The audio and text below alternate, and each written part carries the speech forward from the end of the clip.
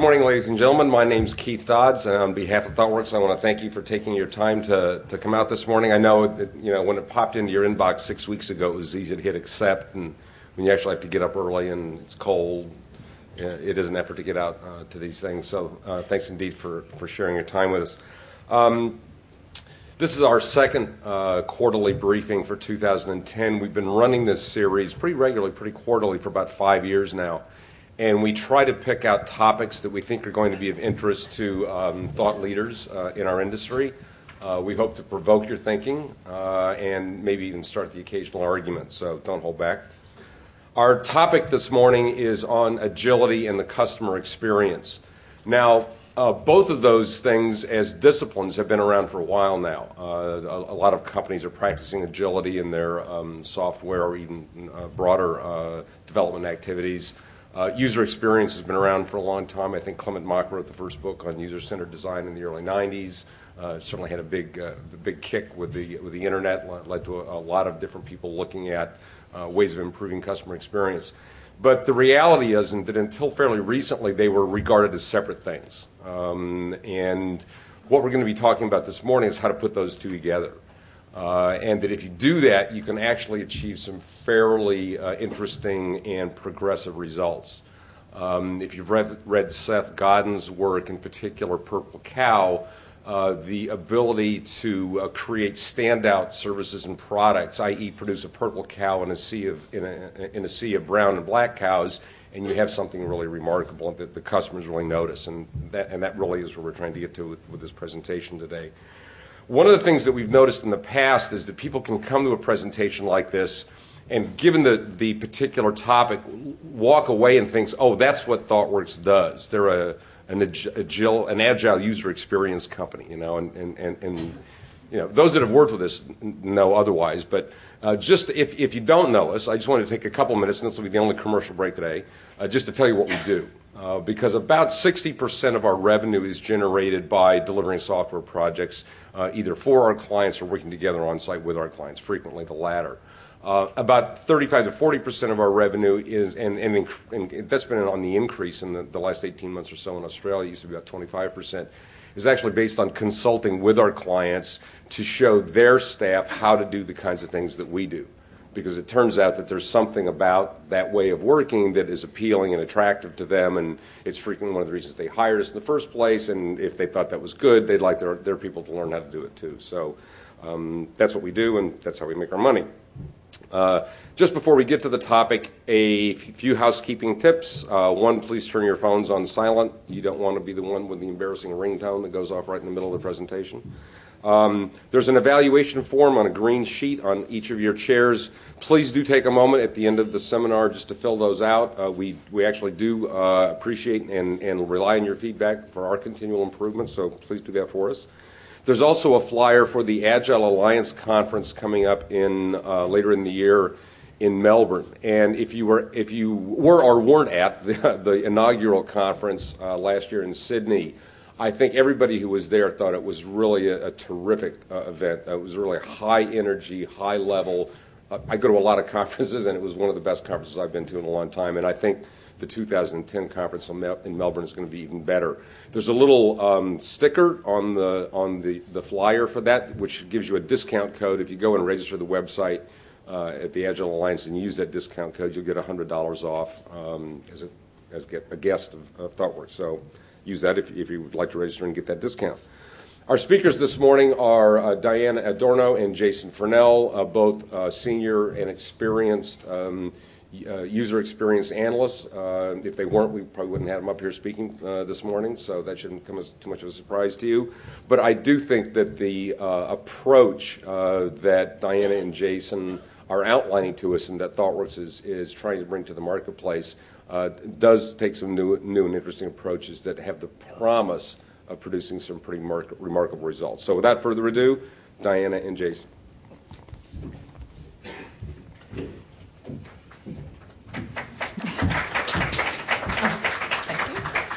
Thanks, Keith. So, and as Keith said, is both Agile and customer experience practices have been around for a long time, and what we're trying to do is bring them together. So I wanted to talk to you about how we're going to sort of structure today so that you know what to expect. So brace yourself for some words. So we have a challenge facing us as product producers, I suppose, as all of us, and service producers. But the challenge is how do we create great products for our customers? So we want to introduce you to that idea of what customer experience is. And the context is not just a single product, but also the product development life cycle. So what we recognise is you have to think about your products in a holistic way within the organisation. Quality is really important, and you may already be very familiar with the idea of build quality, so great software products or great products. And we want to introduce that idea of experience quality. So what does it mean for a high quality experience? What does that look like? Obviously, we're going to look at where we've come from, so looking at an old approach. So the idea of big upfront design, so designing everything up front and throwing it over the fence, versus no design at all, but rapid development. The new approach, obviously, from the title, is it's bringing those two things together. How do we bring an agile framework and customer experience together to help produce great products for our customers? So we want to also talk to you about, we did a pilot project recently. We want to share with you some of the things we learned out of that and the motivation for that, how that went. And then just give you some practical advice about a few things you could try this afternoon, in theory. So, or tomorrow morning if you're feeling a bit tired for getting up so early. So, and obviously we'll wrap up and give you a chance for some questions. We sort of recognise also that in the audience we've got a mixture. Some people who are business sponsors perhaps, so it may be your decision to initiate products. People who are familiar with Agile or not, but have a technical focus, and obviously user experience practitioners. So, and our challenge today is to bring something together for all three. So this is our challenge in the marketplace right now, is how do we create great products, and what does a great product mean? We certainly have an opportunity. So as the marketplace has been changing, we have a challenge to create the best products and systems for customers, but not just customers, any person who's using a system. So that would be staff. Staff is also a customer of those products as well. So for people who are using those things, how can we create the best experience possible?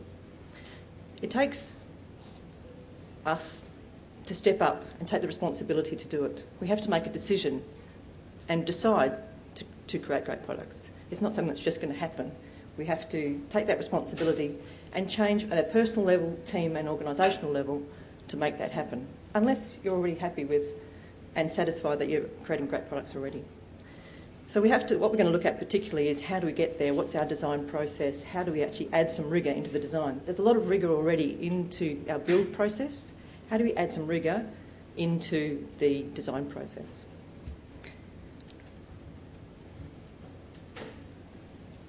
Companies who are already doing this are starting to move ahead and are seeing advantage.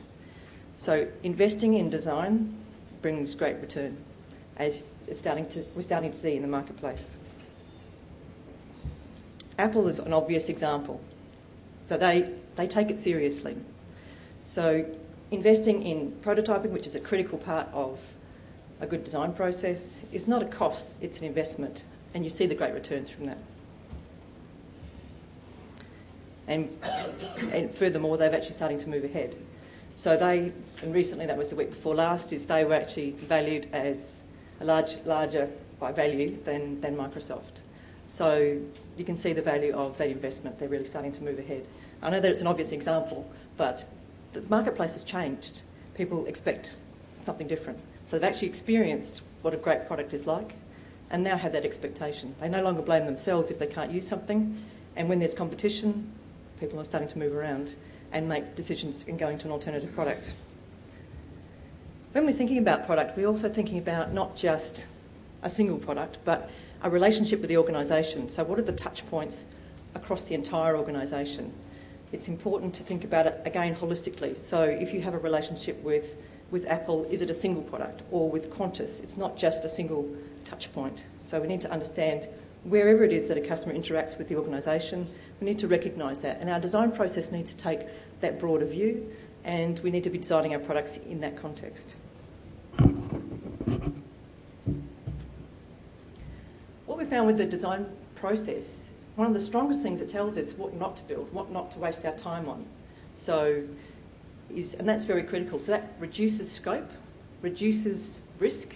It tells us what's going to fail before we take it to market. We can fail on paper, or at the prototyping stage, not fail when it's been released to market. So it's not release it to market and hope something sticks, but you no longer will be building products that nobody will use or nobody wants. So the strongest part of that design process is actually what not to build.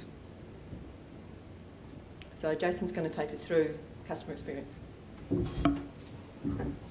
Thanks. Hi everyone. So first of all, there was some confusion around the word experience, so I'm just going to talk a little bit to that.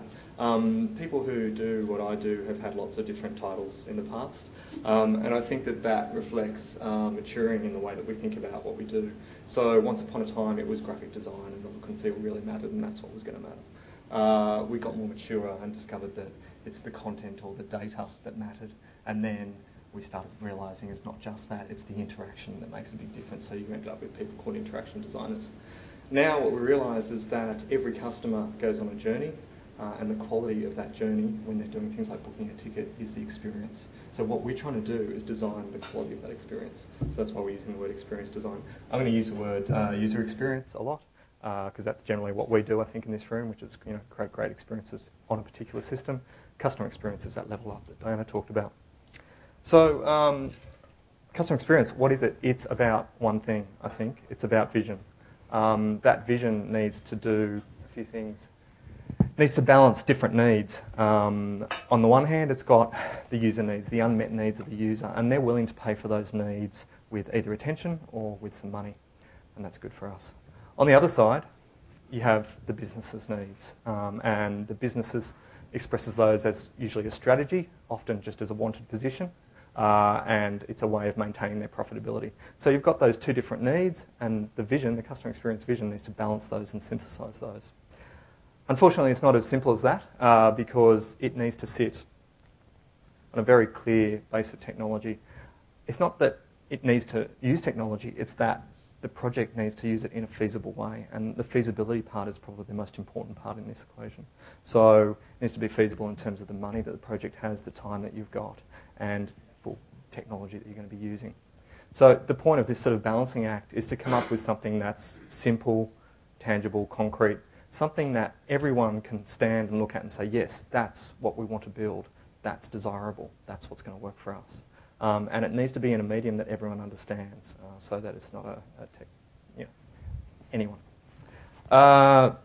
So I guess what this is all about is, when people create software, there's a lot of rigor around that process, and you just got to question what rigor are we applying to the design process. And I guess, for me, it's the thing that comes up again and again when I'm working with developers. It's some level of frustration around the precision with which they work, and then they look to us as UX or sometimes the product and say, I just don't see the rigor that you're applying to your process. I can't transparently see the way you're managing this process. So let's talk a little bit about the product development lifecycle. So a lot of what we do is in the delivery space, but we've sort of tried to take a step back and look at the whole product lifecycle. We see it as three phases. There's an envisioning phase, which is really trying to understand what that vision is, trying to understand where that balance is, trying to figure out what it is you're going to do. Delivery is really about finding efficient ways to actually deliver on that. And Evolve is that probably all too familiar two-late approach to usability, where you put something out, you test it in user testing and find out it's not working. So I'm going to talk a lot about the envisioning stage, because that's where I think it's most interesting to apply Agile principles. So I just want to give a little bit of time to ideas of quality and the difference between build and experience quality. So an easy way to think about it is everyone knows that you can build a building without an architect. It's very possible, people do it. And everyone knows that you can build software without experience design. But the thing that you're giving up in both those situations is the quality of experience, and that's probably the one thing that you will be judged on. So yeah, quality is really what people make decisions on when they're going to inhabit a space or when they're going to use a service. So let's sort of break down those two types of quality. what's clear, I think, is that from the user's point of view, it's very difficult to untangle these two types of quality. So, yeah, build quality has a number of facets. So does experience quality. I'm not going to read them. But I think what is very clear is that build quality does not directly lead to experience quality. That, yes, build quality is the foundation on which you can create experience quality, but one does not directly lead to the other. And I think in this sort of list of things, the one that really makes a difference is fit for purpose. No matter how good the tool is, if it's not fit for purpose, then it will be a failure. And discovering what that purpose is and what fit for purpose means is vital. So, get a bit metaphorical. What do you see here? Some people may see the robustness of the structure. They may see the construction and composition of materials, some built surfaces. But I'd argue that's not what most people see. What most people see here is a space which gives them opportunity to act. It's the connections and boundaries between places that you can go and some idea that you can move from one place to the other and do things. So I think that's what we do. We create spaces in which people can act. And thinking about it in that way can change the way that you approach it. So let's talk about ways that we've tried to develop experiences in the past. And I guess the easiest way is to look at two extremes, and then we can try and find a middle ground. So, big upfront design. Big upfront design starts with the business coming with a need or an idea, and it may be pre-business case, it may be post-business case, but what is unusual is that it probably isn't articulated to the point where you can just start building. So they engage a number of different groups, maybe user experience, maybe some architects, maybe a product manager, and those different groups go about trying to break the problem down and build documents. And so they create this massive set of documents. They're very well crafted, and they try and describe what the entire solution is going to do. I've worked in that way a lot, and I have to say I'm very proud of the documents that I did. I think they are precise, they were possible, they were very possible, and I certainly did what they were expected to do. So yeah, I'm still proud of this work. So eventually, at some point, this massive pile of documents, we engage the people who are actually going to start building, so the dev team. The dev team tries to understand this 3,000-page document and somehow comes back with, I just don't understand what we're building. I don't understand the priorities. And this is despite the fact that we've so clearly documented it. So we say it's clear, they say it's not. Finger pointing starts, the estimates start getting larger and larger, scope starts creeping, and in my experience, the whole thing can lead to disaster. So why it's bad? First reason it's bad is it owes me about 4 years of my life. But yeah, the main problem that's bad is this isolated, non-collaborative approach that the teams don't really get a chance to work together. That people, user experience designers, can actually make this worse because they're setting unrealistic expectations because their primary interface is with the business. And well, I know in my case, what I want to do is please, and so I give the business what they want, and the business wants everything, and that's what gets defined. So at some point in this process, we forget that we're building products or we're building software. We're not trying to build a set of documents that get us through a series of toll gates. The people who are actually going to build what we're defining haven't been involved in the design of it. Now, you could say that's bad because it's inefficient, but I think the real reason that it's bad is because it's depressing for those guys. They aren't involved in the process, and they want to be involved in the process, and they've got a lot to add to the process. So yeah, people are not empowered to take ownership and manage this process. It's often managed in a sort of command and control kind of way. And in the end, trust is lost. Trust with the business is lost. And without trust, you can't do anything. So my summary of why big upfront design is bad is it's big ideas that may not be feasible, done very slowly. So that's one extreme position. It's not best practice of any methodology. It's just an extreme way of working that's not good. So let's have a look at another extreme way of working, blind incremental development. It starts off in the same way. The business comes to you with an idea or a problem. In this case, what we do is we pull together the development team or the technology team in the business into a room, and we run them through a series of structured workshops over an intense 2 or 3 week period. Out of that, we try and break the problem down into stories, features that are discrete and testable and well defined. We make the business prioritise these stories, so we've got a clear way of attacking the problem. So it's a great method for for understanding the scope of what we're going to do. At that point, we sort of kickstart the development machine, the Agile development machine, and this is very good at doing one thing: it's good at delivery.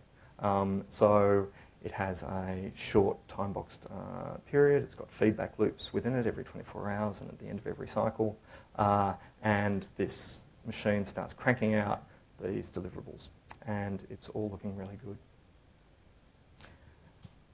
The deliverables start coming out the other end, and what sometimes happens is the business starts getting nervous because they're seeing what they're going to get for the first time, and it's not meeting their expectations. It's not that you're not doing what they've asked you to do, it's that what they've asked you to do isn't meeting their expectations. So, yeah, despite the fact that you're doing everything that they've asked, it's not turning out how they'd like. Because it's Agile, they start requesting rework and start requesting you to go back and change a few things. This causes a bit of stress, usually, because the development team is convinced that they've delivered exactly as required and that this is just going to slow the project down, and it's not in the best interest of actually producing something. So project sort of rolls on, and towards the end, at worst case, the business gets the idea that perhaps this is not going to meet their expectations. This product is not going to meet their expectations. So they blame you, you blame them, back in a bad position. So let's talk about why this particular way of approaching it is bad. The reason why this may not work is that this whole process assumes that the business knows exactly what it wants up front. And it falls down if they don't know exactly what they want up front. That the business, in this case, needs to act as a proxy for the end user. We assume that they understand their motivations and understand their behaviours and understand how they're going to react to the system. Because there aren't any user experience designers usually involved in this process, their way of pulling real end users in doesn't happen, so you end up a little bit isolated from the way that actual people are going to behave. Because of the way it's structured and broken down, you often end up delivering an IT solution rather than an experience solution, because an experience strings together a series of functions into a journey, and because this is reductive, it often doesn't focus on that stringing together, it just focuses on the continuous delivery of the parts. And because of that, it's prone to general clunkiness, and you may or may not have seen the results of that clunkiness. So to sum up why it's bad, so you end up with small ideas that are technically feasible, but they still may not deliver actual value to the end users. But the good news is this is done very quickly, and we actually deliver something. So, like I said, 2 extreme positions, neither of them best practice, and 2 extreme positions that you probably don't want to be involved with. So what's the solution?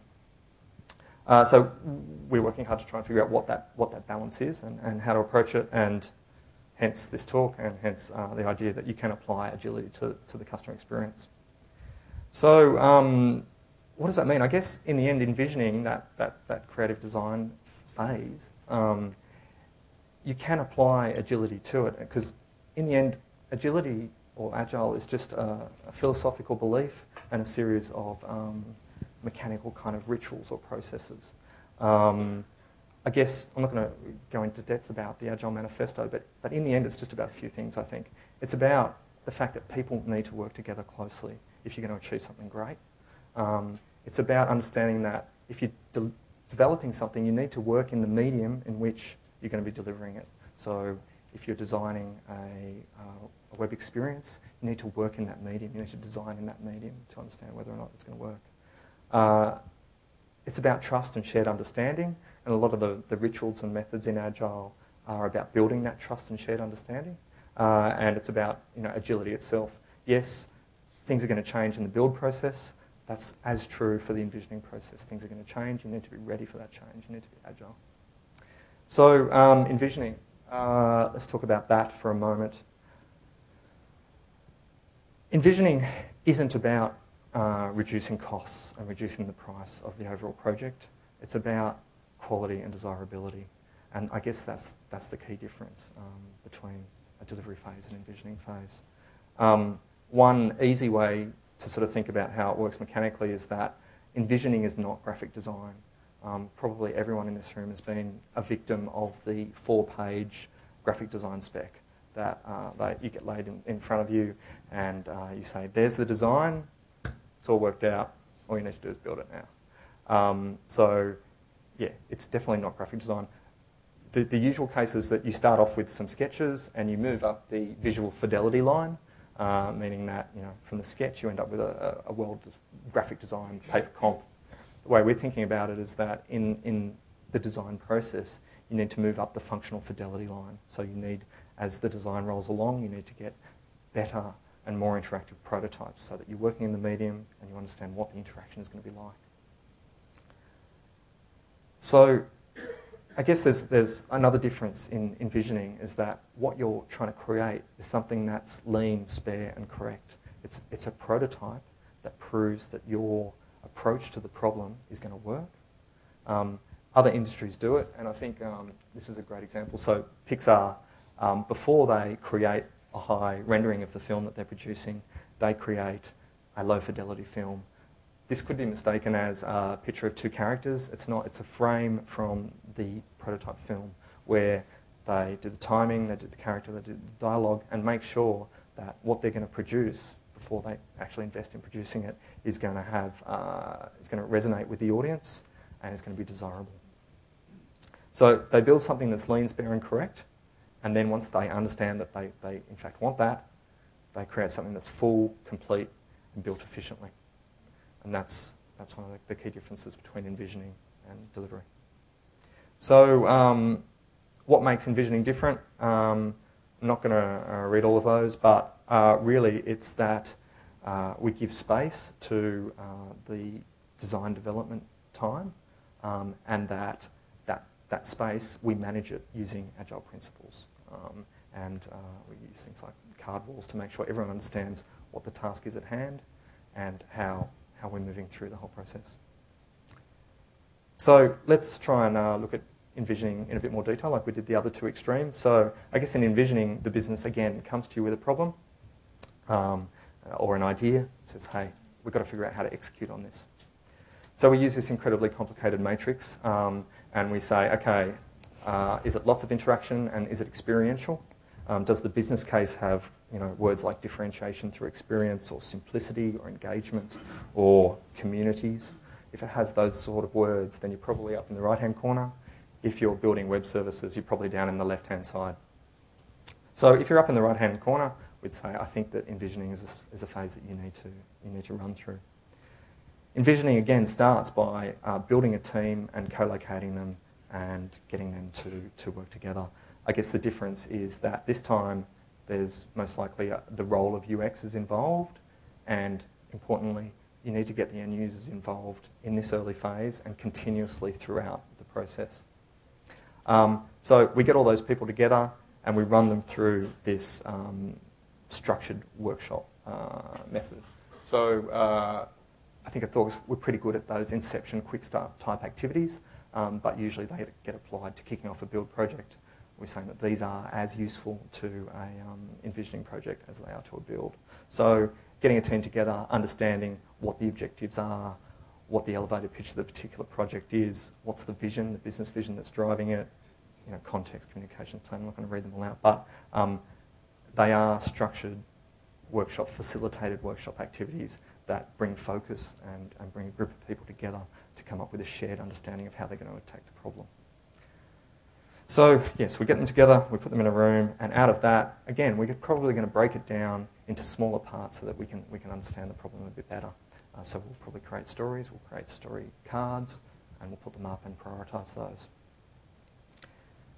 Because we're not about building paper prototypes, and because we've got this whole of team approach where we have actually devs and technology people or people who are intimate with the medium involved, we can start developing something. So we kickstart the Agile development machine, and we start cranking out something.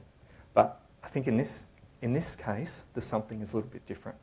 So rather than trying to produce discrete, fully functioning, fully tested units, what we're trying to do is create a wireframe, overall understanding of what this service is going to do. How is it going to actually deliver across all the functions? So, yeah, an outline of what it is. We take that outline and we test it with the people who are going to use it, the end users, and we test it with the business to understand, have we got that balance right? And we understand what needs improving, and we set about to improve it. Someone wiser than me said, it's not an iteration if you do it only once. And envisioning is when I think we can start taking the word iteration really seriously, because I think we often don't iterate, we increment, and envisioning is the time when we can, because we're not setting out to build a production level quality product. We can take something, we can build it, we can rebuild it, we can make it better with each iteration. So yes, we iterate, we fill out more detail, we may rebuild it, and again, we test it. We test it with users, we test it with the business, we understand have we got that balance right. It may be easy to get the impression that what I'm saying is we need to create a creative prototype so that we understand just what the user's going to do. But the point is, because we've got this whole of team approach, what we're understanding all the way through is how feasible is this particular solution? How feasible is it to build this prototype? So, yeah, we're trying to maintain that balance. Again, we iterate, we test, and we improve. So out of that, we come up with something that is a prototype that's lean, spare, and correct. That says everyone can point out and say, yes, that's what we want to build. That's it. So other industries prototype, I don't understand why we don't invest more time and thought into this. Prototyping is the best way of proving a principle or proving that you understand the problem and you have a feasible solution. It's the best way to communicate your idea. It doesn't require an abstracted sort of description. It is in itself expressing what it does. It's the only way to really get user involvement. Without a prototype, it's very difficult to understand whether or not it is going to be viable or whether it is fit for the purpose that you're trying to create. It's concrete, tangible, it's in the medium. And this is a bit silly, but look, you can't prototype a car in paper, and I think what we do is very experiential. It involves movement through places. So yeah, the innovation mantra, fail fast, fail early, fail cheaply. Envisioning gives us the space to do that because the last thing you want is slow, late, and massive failure. So this is a phase that helps us avoid that. So, apologies. I think that the same sort of user experience and agile meeting can happen during the delivery and evolve phase, but I'm not going to talk a lot to those. We've been thinking about how you get UX to work within the agile delivery phase, and I think in some ways it's similar to the role of a BA, except that the BA is usually about breaking things down and about facing the business, whereas UX is about synthesizing things into a whole and about facing the users, the end users. So often, in my experience, the tricky thing is finding a balance working with the BAs, but that's something that the UXers in this room will be on a journey. You can work it out for yourself. So I guess the call to action is become part of the design process. Everyone in this room has something to add to the design process. And in particular, that prototyping phase, UXers will attempt to prototype the experience with or without your help. At the moment, I'm doing it with things like Balsamiq or other rapid prototyping tools, or hacking it together in HTML or with image maps, or any way that I can to simulate how the actual application is going to work.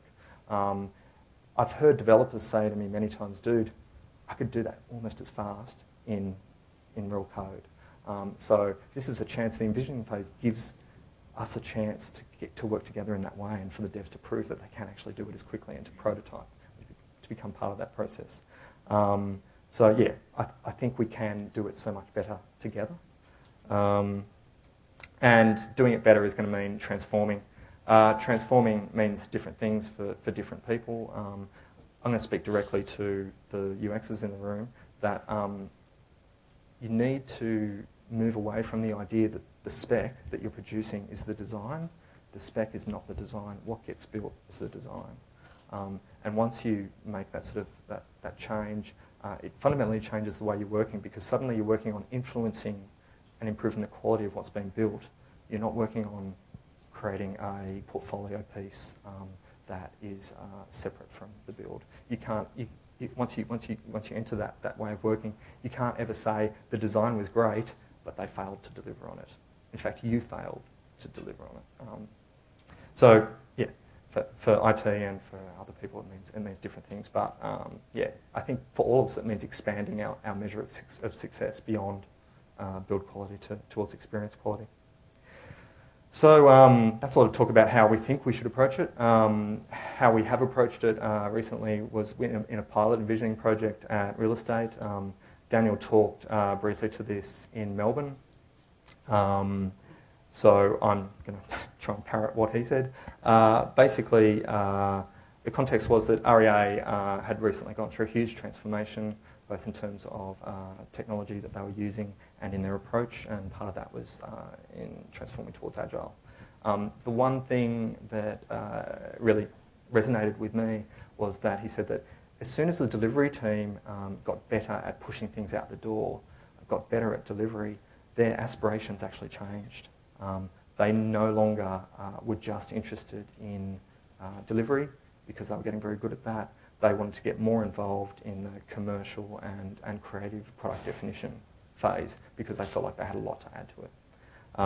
So that played into the hands of our pitch, which was, okay, we're going to bring together all of the people in your organisation and run them through the envisioning phase. So the approach, we ran an inception, we aligned those people, we went in and did this sort of prototyping phase with them.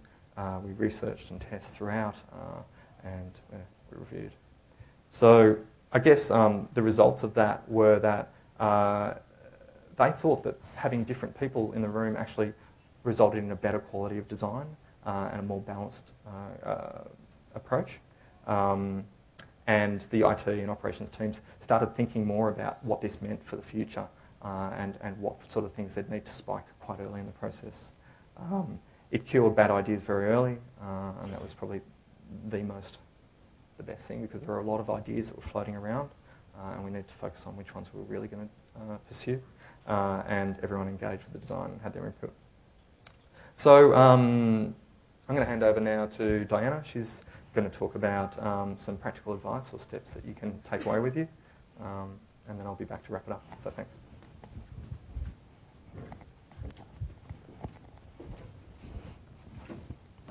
Thanks, Jason. So with the practical advice, this is activities that you can do if you're doing envisioning, so if you're actually building a prototype, or if you're actually in delivery. So some of these things is what we learnt as we went through the pilot with realestate.com. So some of them, I can tell some of the stories around what we tried there, as well as things that we think are good ideas. So these is obviously not everything you can do, but where to start.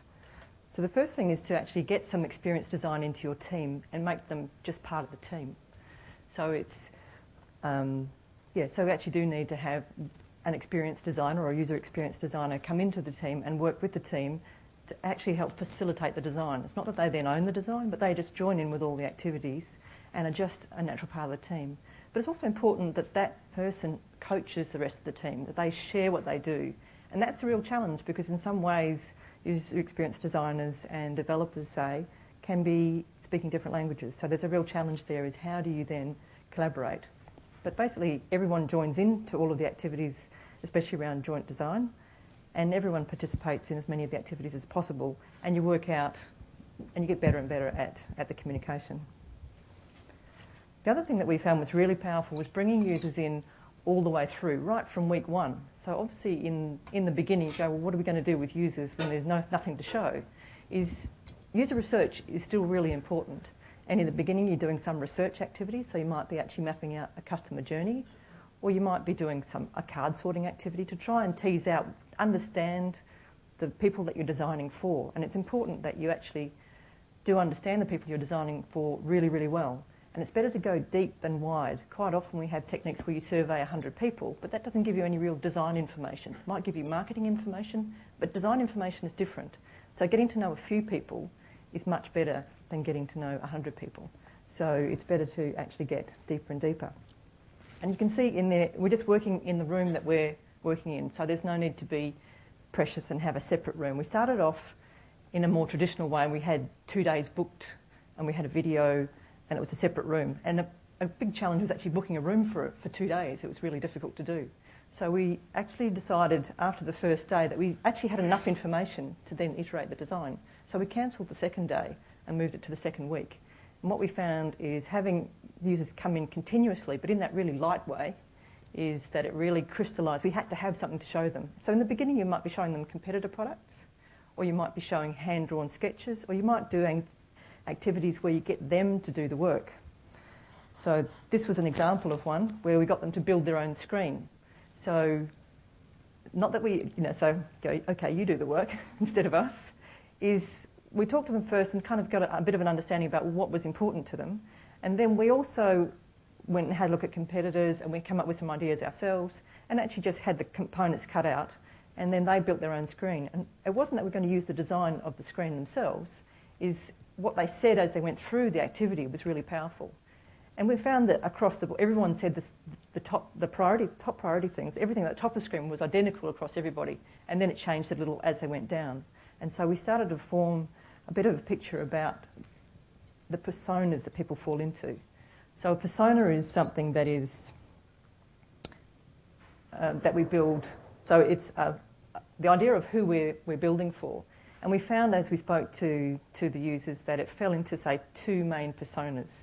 And that was kind of the 2 main behavioural things that they were doing. It's important when you build the personas, one, that you build them, and secondly, that they are based on real research. So as you may start off in the beginning with just having a sketch drawing of you're not quite sure, but as you do your research week by week, is you're building that out and getting a better and better understanding of their motivations, their behaviours, what they like, what they don't like. And it really helps to crystallise the whole team of who you're building for. So you're not trying to build for everyone and every possible behaviour, but actually crystallising exactly who is it that you're building for, and what is it that they're capable of doing, and what do they like doing. And it really just, again, helps really clarify what we're doing when we do the design work. The other thing is actually have a good understanding of where it's going to be used. So people have told me stories about they're building a system for dog catchers, and so they actually spent a day going around in the car with them. I think they actually said that they then apologised, having watched them use the IT, the system that they had to use. But it was really important to understand where it's going to be used. Now, a lot of our systems may be used in offices, but again, it's important to go to those offices and see, is it very quiet, or is it really noisy? Because those things can influence how you actually, if there's some kind of you alert of some kind, sound may be completely inappropriate, those kinds of things. So you have to have an understanding. And it's also to understand how they're already doing the work that they're doing. Quite often they'll have a very elaborate manual process that works incredibly well that they've built over time. So we also saw when we did some research for a financial product is they were using a very complex product which was web-based, but they had bookmarked 5 pages. There are actually hundreds of features in this product, but they'd bookmarked 5. And they would just go straight to those points because it was actually quite difficult to use. So it's good to then find that out. Or they might have built their own Excel spreadsheet which pulled in information from other places and having a look at what they've built for themselves, as well as what's on their whiteboard, and also shortcuts that are actually above their workspace. And quite often, of course, you'll see passwords stuck to the screens. But those things are really useful to gather, and it only takes one visit to really crystallise what you can't do in those environments, but also if you see the way they do their manual process can actually give you a really good picture of what you're actually trying to build. So, and it's quite a challenge to do a better job than those manual systems. The challenge with the research and the activities with the users is distilling those findings as quickly as possible, because putting them together and putting them into a report is not going to work because you can't share it. So taking notes on post-it notes, one idea per note, is a really good way to do it. So, but even then you can end up with a sea of post-it notes, so you have to be fairly disciplined. And the discipline is actually to distill it as soon as you finish the session, or as close to when you finished it as possible. If you're seeing 8 people and you have no time between each session, you lose a lot. So if you have, say, 2 or 3 sessions a day, and you allow yourself to have a session and come together, and you'd actually have, say, maybe a developer or a BA or someone else taking the notes, then they hear it firsthand. And also if you're working in the environment, like just in the workspace where everyone is there, eavesdropping is a really nice way to overhear what's going on. So nothing better than hearing it firsthand. If you can video it, and we just, in the end, just use the camera off the laptop if we were showing a screen, that works fairly well. But take a note of the time if they say something significant so you can go back to it so you don't have to listen to the whole thing again. But as much as possible, experiment with what's going to work, and do you need to have any of that information later. So in here you can see that what we've done is we've talked about it and then immediately started to cluster it around features or around things that we thought were important. So we do that jointly. So in that way you can actually have multiple sessions going on at once. Then everyone comes together to listen what they heard in the session, and then actually start to distill it into what are the design challenges, what are the design implications, and do that very fast. Another way we did it was actually drawing directly onto the design themselves. So you can either do that in session with the users, or you could actually do that immediately afterwards. So as soon as you've heard something, you might know straight away where there's a challenge on the design itself. Again, just experiment with different ways of doing it. But that worked well. So it's not that you use one or the other. Sometimes you're doing all of those things. So you might have post-it notes and you'll have the screens. So your note taker might be marking on the screen itself. If there's a lot of screens, that gets a bit out of hand. But if you're showing the screens to users and it's on paper and it doesn't look too neat, if it's already got notes on it already, that'll encourage them more to add to it. So setting up a design wall is really important. So visualise the design. So where are you up to? So this is whether you're building a prototype or delivering your full product, is seeing where you're at is really important. And so everyone else can comment on it. So once you've set up this space, it's actually an informal space. People walk past it and actually can add notes to it and talk about it, so that it's not just buried on someone's screen. It's very hard to share. So actually coming up on putting a design wall up and keeping it changing is really important. So keeping it fresh so that it keep coming back. As well as having a space on that same wall for ideas and challenges. I don't want to call them issues, but so we get lots of ideas. So in the pilot, so Daniel, as the CIO, had some ideas that he wanted tested. Well, he had some ideas, so we included those. The fact that we killed them off after week 1 actually coped pretty well, really. We kept them in for week 2 and said, we've got to make sure that it wasn't the way that we tested it. So, leave it in there for a couple of rounds. And, so it's important to still keep the rigour in your processes. But killing off ideas, not that that's our mission, but what you want to do is what's going to work and what's not. And we found actually, some ideas absolutely terrified people. So you go, okay, or they're actually polarised. So how do we then deal with that? So, and how we dealt with it was actually ask people to log in to get access to something that maybe some people thought was sensitive. So actually, in some cases, not making it less easy to use, putting barriers in, makes people feel secure. That's certainly true for financial systems. Actually, barriers are good things because people feel that it's more secure. And that was not something that you would necessarily assume. Joint design sessions work really well. Again, another opportunity for anyone who's around, basically, to help join in with a design session. Or you might actually run a formal session saying everyone needs to be part of this. But what we found with the envisioning process, you're actually moving very fast. And so you're doing some research session, and then soon after you do a joint design session. So it's important that the design is chunked into large pieces. so that you are solving a large problem. And so we did a quick brainstorm, whiteboard session, then we all drew on paper, stuck that over the top of the whiteboard, and then after that paired up and actually then tried to build the prototype itself. So there was a pairing between the user experience designers and devs, or with a visual designer. It's just a mixture. The point is pairing is very, very powerful. It moves it fast, and it's a very productive way to work, and it doesn't really matter who's doing the pairing. And again, it's a good way to exchange ideas and for people to immerse themselves in the design problem. Building interactive prototypes is really important. And as Jason was saying, is the challenge for us is building prototypes is something that is really important to do. The more interactive, the better. Early on in the process, when it's okay to use paper, when you're doing research and you're getting people to build their own screens, those kind of activities. But when you've actually you're fairly mature, and mature might be 2 or 3 weeks in, you get mature very fast, you actually need something interactive because you want to test it. So initially you might be testing competitor products, but the more interactive we make it, the better, and the easier it is to test. And then you can go into more traditional user testing where you give them a task and watch them navigate through it. When they've got to say, only some areas work and some don't, it actually really interrupts it. You can't say, you have to say, you have to click here. It's not the same thing as watching people actually do it. So the more interactive, the better. The other thing to do is to start track actual usage. So these are stats that would then be fed into the whatever project that you're doing.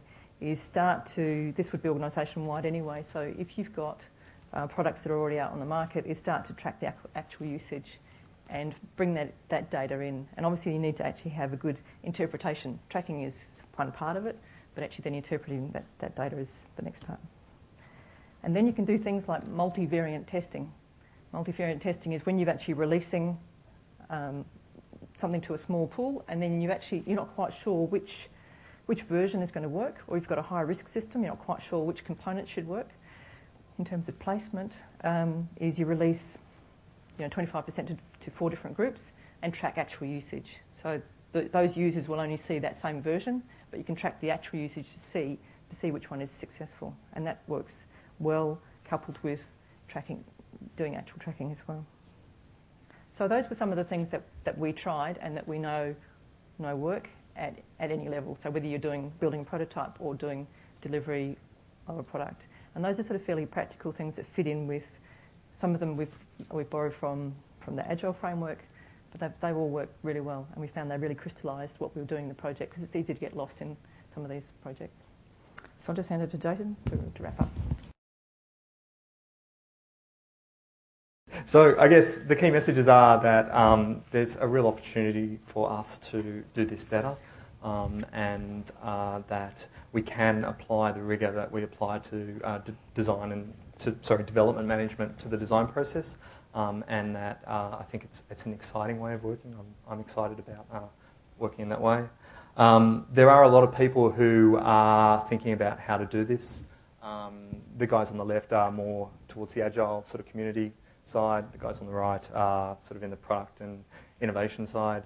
They're all worth a look. In particular, Anders and Mark, who you can sort of get to their blogs through our website, are prolific in talking about this integration, and are worth a look. And Jeff Patton's probably been thinking about this longer than anyone. He's an ex-thought worker. So yeah, if you're interested, there is material out there. Let's just cover off some of the key things. So experience. What's clear is that every time we build software, we create an experience. Experience comes for free, but I would suggest that's not what you want to pay for it, because you're going to give up on the quality of that experience, and that's what you'll be judged by. So experience is the product. So let's start designing the product, not the technology. Stay agile. Agility can be applied to envisioning. The need for coordination, for speed, and the ability to respond are as important to the product design phase as they are to the product delivery phase. But there are 3 different sort of layers of success. The first is that you tried really hard and you failed. That at least you learned something in that sort of way. The second is that you delivered to the expectations of the business. but it failed in the marketplace, and that's probably the most frustrating sort of success. The third is that you delivered to the expectations of your customers, and it was a wild success, and that's all what we all want to be doing. It's what makes working enriching, and hopefully this is a process that will give space for that to happen. Agile in the end is about, I think, empowerment of people who are really smart, who can move beyond their usual boundaries. I think this way of working lets those people do that. Once you get really good at delivery, your aspirations are going to change, and you're going to be more involved in that commercial and creative side.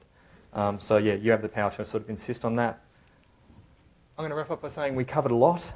We covered the challenge and an introduction to experience design. We've talked about two very extreme ways of approaching it, and we've talked about maybe a way of bringing those two things together in the middle. Talked about quality and the pilot that we did, and we've got some next steps. So thank you very much for coming. The last thing is that I think this is a real chance for us to take the initiative. I guess UX are the bridge, I think, between technology and the business, and I think that the technology group are the ones who are best positioned to build that bridge. That in the past I've always been engaged by the business. I think once IT start saying this is the kind of quality that we want to ensure, these are the kind of processes that we want to have when we're building stuff, that's when we can start doing it really well. So execution is our game, strategy is our victim. Thank you very much. So we'll just finish up with some questions. Bringing on agile processes, and I suppose we're told that you need to think about user stories and they should all be independent, and you build them, and they should be sort of around 2 weeks build size. You prioritise the order and you build them out. And I suppose the challenge for us is the fact, looking at your diagram of the Mona Lisa, you suggested, I suppose, that all the stories are the sum of the whole experience, and you actually start with the outline and you build up. So it suggested you did an outline of all the stories and build up. I just wondered is that your experience, or is there some way in between? Yeah, I mean, I think that's the whole point of that envisioning part, is that it gives you the space to build that outline, because if you run blindly into agile development, you hit exactly what you're talking about, which is very discrete small features that are delivered incrementally. So I guess the proposition is that it allows us to build that wireframe first, that wireframe view of what the total product is going to be like. And then, if need be, you can go into the delivery phase and you can increment. And it's not a problem because you know how all of those small parts are meant to fit together. But without having thought about how they all string together, without having thought about how you create real customer journeys, you may end up with a very siloed, nav-based design, which forces the users to figure out how the hell they're meant to do things, instead of you just taking them on that journey. So. Yeah, because I can add to that is having that large picture of the design also allows you to test it first, so that you know the stories that come out of it are real stories based on data, and you know that that's actually a product that someone will want to use. So actually having something testable that you can verify and start bringing real data in as early as possible is really important. So you're not generating and looking at stories and it's estimating things that you know that you're unsure of whether they're going to work or not. So that's where we find actually it can potentially narrow scope, and you may have fewer stories to build, perhaps. So, yeah. Other questions or comments? Way in the back. Hi. When you talk about envisioning, do you mean that that's done in the inception process, or is it a separate phase prior to that, or how do you see it sort of fitting in? Okay, the way that it's working at the moment, the way that we've been working on it is a separate phase to the build inception, but I actually think that envisioning or having more user experience design can augment the standard build inception. So there can be extra activities that will help get that balance between user and business needs a little clearer. In the build inception, but the work that we're doing at the moment is largely around, to answer your question, it seems like the biggest gap in the whole product lifecycle is quality and clarity around strategic, how to execute on strategic vision. usually at the build phase, we're quite good at going, oh, we've got a known problem, we know how to break that known problem down, let's go ahead. But I guess the reason that we're doing it as separate phases is because it's where the largest need, I think, is at the moment. So yeah, long answer to a short question. Yes, it is a separate phase. That's the way we're selling it. Is the envisioning phase also where you distill what the features are going to be, or just get a very broad view? Yeah, I mean, and that's part of the requirements gathering process. Yeah, it's a chance to say, rather than saying we've got 700 features, it's a chance to say, so 47 of these features actually all string together in this one, procurement process, and let's focus on making that process as good as we can, rather than focusing on all the edge cases around each of those functions. So yeah, it gives it that time to go, right, this is clearly what we're trying to do. I think to add to that, with the case study that we did was actually an envisioning project that was very strategic, so therefore conceptual and very broad. What was going to happen from then is that it would go into the PMO and it would be broken down into individual projects, which would be a part of that envision because it was very broad. As it goes into the projects, there would be an inception for the project, and part of that inception would be to re-immerse themselves in that design problem, take the part of that envisioning into it, and possibly do some additional activities on it to get down to the detail that you needed. So the answer is both, but it's so much more powerful if there is a separate envisioning, broad conceptual envisioning first that feeds into the projects themselves. I mean, the reality is now, if that doesn't exist, then adding some envisioning and trying to prototype early as part of inception adds a lot of value into what you're doing straight away. But there's, in terms of overall organisational direction, actually having strong envisioning as a separate phase has a lot of benefit and improves the feed into the delivery projects. Yeah, so it's very easy to mine a prototype for new initiatives. Yeah, I think if you think about, we're sort of expanding the conceptual area of applying agility. I mean, if you looked at the literature 5 or 6 years ago around Agile, it was all about software development processes. Once you'd pulled the trigger and you were in the project, it was how to do that build quality better. About 5 years ago, ThoughtWorks spent a lot of time thinking about, well, how do we take everything we've learned from the Agile build problem and solving that, how do we move that into requirements management? Because if you don't understand how to do that how to do that iterative incremental thing on your requirements, you're going to, how are you going to know what to build? And hence things like quick start and inception processes. And now I think we're sort of moving it further to the left, further up the value chain by saying, well, how do we take all those things we learned about iterative and agile development and apply them to the ideation? What are we thinking about here? What's the product or service that we want to build? And how do we iterate through those ideas quickly and maybe prototype them with stakeholders and customers, and so we get greater fidelity and greater clarity on that early, rather than doing a lot of work, very expensive, and then having it crash. I think that's kind of the idea. I asked a question in Brisbane, which I forgot to ask here, so let me throw one to you guys. How many people in the room are doing work for organizations that are doing, or let's say you individually are working on projects and using some kind of agile methods? Just a show of hands, how many people? A lot more than Brisbane, so most people in the room. And how many people have user experience practices in your organization? That's interesting. A lot fewer. Still more than Brisbane, which I guess is a country town. In the big smoke, a lot of people are doing that. And how many people have figured out how to put those together? 2. So, we're on a journey here, and we don't claim to have all the answers either, but we think it's worth asking these questions, and we just want to share with you the ways that we're going about doing this. So, go back home and work on it yourself as well. Or call us. Is that? Any other questions? Andrew, did you have your hand up? I couldn't. Oh, you're just swatting a flag. Okay. Here's one. How big a customer sample size do you need when you're doing user testing? Okay. So maybe I'll try and then you. Okay, you go. And I'll start with it. What you have to do is you still have rigour in terms of thinking about what are the groups that you're trying to get across. But the sample size is not as important as actually the depth that you get. And quite often you actually can cover quite a lot of users throughout the project because you're bringing them in so frequently. So in fact, you do end up with some good coverage. And what we also found is we had some people come in multiple times. So not everyone. So you're doing both. You're actually getting fresh looks, and you're actually building a relationship with some people, and you get to know them better and better, and they also start to get pretty excited about contributing to the design. So you'll actually start to get some ideas, and they'll start to bring you stories from their environment into it as well. So. Yeah, I mean, look, that whole agility thing, it's like reducing the cycle time, reducing the feedback loop, and getting leaner.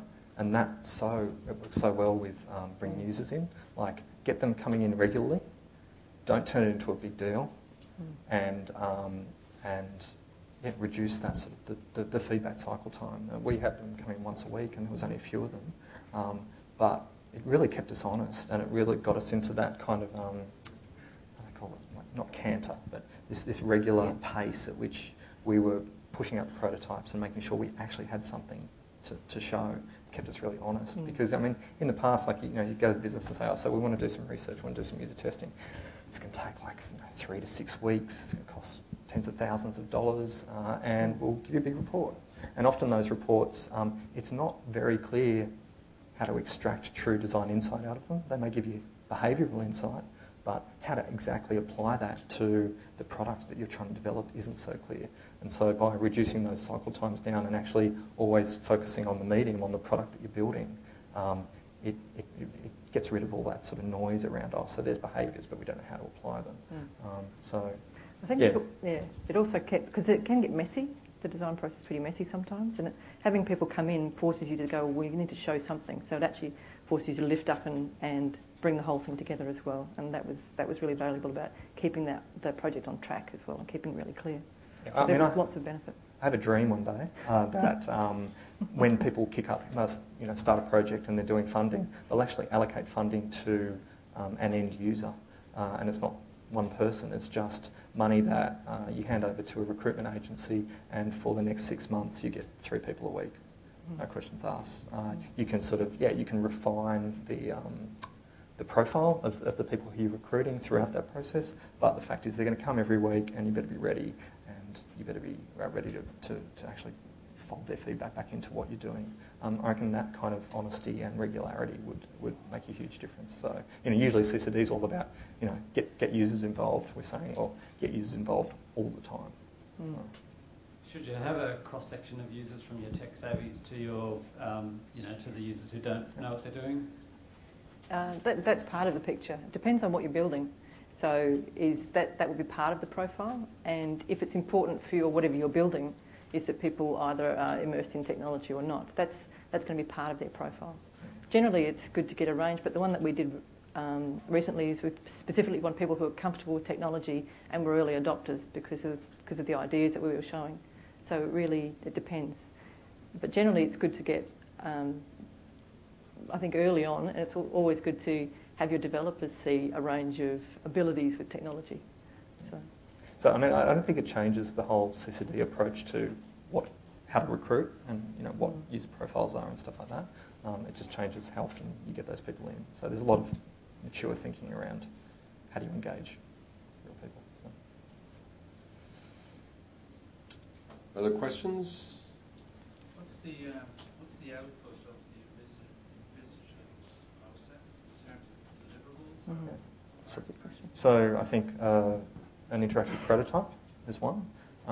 Usually I've found in the past just having that prototype, even if it's got a script, is dangerous. So you probably need to capture screenshots of key templates or pages within that and do a few notes around it. So I'm not saying produce a big document, but produce something that supports that prototype. The other thing, and you get lots of byproducts from that, so it could be a really brief overview of what we discovered when we engaged lots of customers, what their key motivations are, and out of that you get those personas. And the other thing is that you probably get a pretty good kickstart of what the kind of agile stories are going to be, because you've already gone through a bit of a process of trying to develop stories that make sense. So it's not heavyweight deliverables, but it is. It should be a tested, well-articulated vision of what we consider is desirable and what we want to build. Yeah. So it doesn't negate the need to have a build inception and to get shared understanding of the development team around what they're trying to build. It may just simply be input into the build inception. But really, I think the main deliverable is a level of kind of excitement and enthusiasm that, yeah, this is cool, we should do this. I think there's also that shared understanding of what you're building and why. What we found with people we had developers and operations people sort of across it, as well as the business stakeholders and other designers in the organisation. But it was important, what we heard was they were really pleased to get, they said early warning, so they know what's kind of coming down the line so they can think about it, as well as people sort of saying there's things that we know we don't need to do or that we shouldn't do. So those technical takeaways were also captured as well as the real data from, we captured as posters of what we found with user testing, and as well as, and the posters that go onto the wall, so that would be going, the build project actually shows the screen. So the screenshots are the design concept and the design thinking and the design learning, and again, what was missed also was important, and those things would then go as posters as an output and then go as an input into the build process. So there was a few things there. And in terms of design time versus build time, are there any particular guidelines on that? That's a tough one. Yeah, I don't know. I mean, look, I was reading I hate to bring Apple up, but the human interface guidelines, and one of the first few pages is they say, so here's a typical project. You probably spend about 5% of your time on design and the rest on build. If you're developing iPhone apps, what we suggest you do is spend like a massive amount. I think it was like 40 or 50% of the time. I mean, Apple, we understand that they spend about 15% of the entire project budget on a prototyping phase. So it's probably a good guideline, but I mean, it depends. But probably more than what you're doing now is the answer. It's really, I mean, it's that thing about, that's why I sort of feel like I'm going on and on about it, but that quality, that different ideas of quality. Like, imagine we applied the same amount of rigour and budget to user testing as we did to functional testing. So probably got whole teams and continuous integration and these really great processes for ensuring functional quality. And what percentage of that are we spending on actually understanding, is our product going to survive in the real world? Is it going to be fit for purpose? Because the real world is really messy. It's always scary. Like, you end up going from this big fish in a small pond, that's your organisation and your project, and then you get thrown into the middle of the ocean. And getting a bit of early warning on how big that ocean is kind of a good thing. So. Any other questions or comments? All right, thanks very much for coming this morning, and join me in thanking Jason and Diane.